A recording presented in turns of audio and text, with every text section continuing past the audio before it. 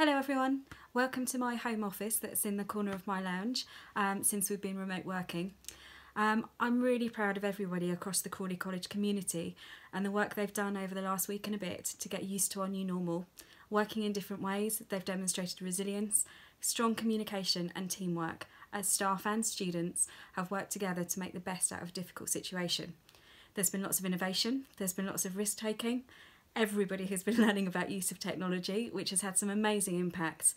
Students engaging together through Instagram Live, staff using Microsoft Teams, interactive whiteboards. It's been fantastic as we've worked through the last few days together.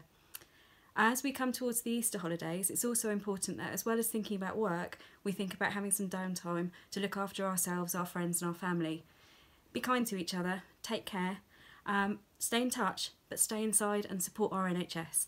I look forward to seeing you all after the Easter break. Take care.